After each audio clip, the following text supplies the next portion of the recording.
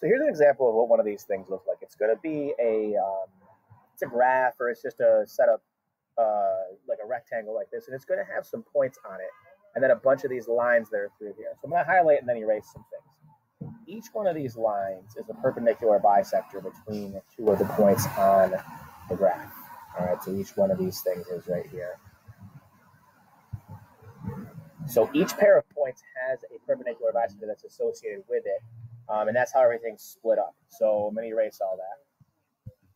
And let me just do some quick kind of explanation here. So point D and point E has that perpendicular bisector right there. Point A and point E has that perpendicular bisector right there. Okay, and then every other pair has a perpendicular bisector on there. So it says these are where hospitals are located, and this is where you can kind of divide up like a coverage area for a hospital, maybe ambulances. All right, say if it's in this purple area up here, then the ambulance from E, hospital E, is going to be the one that covers that. Dispatchers would use it when they were sending things out. So that's the first aspect of these, which is what they tend to focus on. So it says which hospital would be closest to a house located at point D. That's not supposed to say D. It's supposed to say point X. All right, at point X.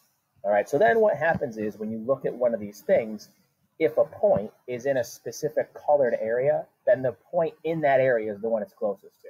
All right, so point X is closest to point D, the hospital at point D. Okay, even though it looks like maybe A is closer, because of how perpendicular bisectors work, you can immediately tell which thing they're closer to when you're looking at it. The second thing says which hospital would be closest to a house located at point P. All right, so again, here's point P. It's located in this blue section. I think that one's obviously closer to point A. All right, so I don't think that one would be a real hard thing to understand, even if you weren't sure what was going on here. The last one says which hospital will be closest to a house located at point S. Now I drew point S because I added these to the diagram.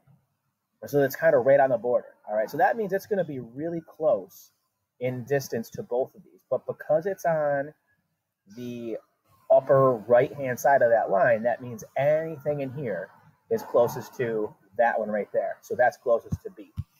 So when I looked through the IB exam problems, that seemed to be one of the more common questions, was asking which is closer to where. All right, and so you've just got to make sure that you really, really read what's going on there so that you can understand exactly what is being talked about in the problem itself, what the points represent, and then what they're asking in the question.